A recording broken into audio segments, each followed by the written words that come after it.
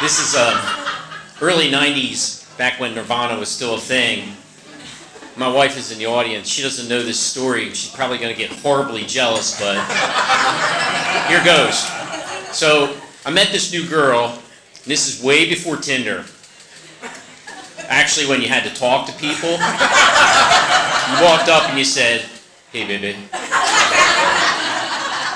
So I met her, and I had a whole bunch of friends. We all mountain biked together and this and that. We were planning this mountain bike weekend up near Pine Creek in the Grand Canyon of Pennsylvania. She goes, "I want to go along." All right. Well, my buddy's cabin up there, it was just one step above a dirt floor. No running water. Had an outhouse.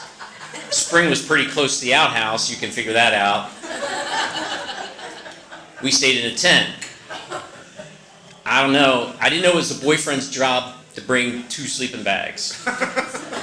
And my sleeping bag was one of those mummy bags. I wasn't sharing. This is in the fall. It got a little chilly that night. But we got a bunch of blankets and she was cold. Saturday morning we get up. By chance we're out. I don't know how we ended up there. We're at a yard sale in the mountains. They had an electric blanket. This is the first documented case of glamping ever. We ran an extension cord out of the cabin to the tent. She used the electric blanket, stayed nice and warm. We went for a mountain bike ride. She wanted to go along. Now I know this is a mistake. You never take your girlfriend mountain biking. Well, usually. So we take her. My friends are being patient. We're going down this huge hill. They're being patient because she's wrecking all over the place. I'm trying not to laugh. I want to laugh. She's getting frustrated. She finally loses her temper. She pushes her mountain bike down the side of the mountain. And I'm thinking for sure, this thing's just going to hit a tree and be done. This thing went forever and didn't hit a tree. It was amazing. It's bouncing down through. My friends' mouths are wide open. I'm standing there looking at her and I'm thinking, "You're crazy." I said, "You know you're going to have to get that." She goes, "Yeah, I know, I'm going to have to get that."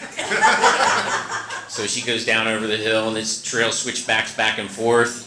And I told her how to get out to the road and I said, "Just go out to the road and wait there, we'll pick you up then." And I'm thinking to myself, do I need to pick her up? Hopefully someone will come pick her up. So I'm riding with my friends, we're having a good time. We ride back to the top of the mountain, we get a truck, we come back. She's still waiting there. Damn it. Pick her up, take her back. All right, so we spend the rest of the day eating chips and salsa, drinking beer, and doing what guys do in the woods with whatever, mountain bikes and stuff. We go to bed. Sunday morning we get up. One more ride, then we'll go. And I'm thinking, oh my God, we're gonna have to go through this again. Nope. Either a bear or a porcupine ate her seat.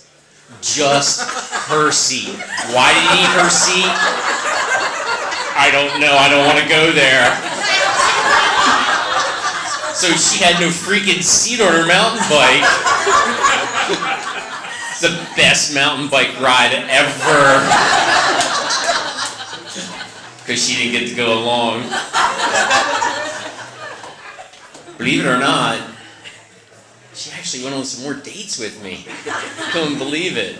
But that had to be the worst date ever, at least for her. I thought it was kind of cool. Thanks.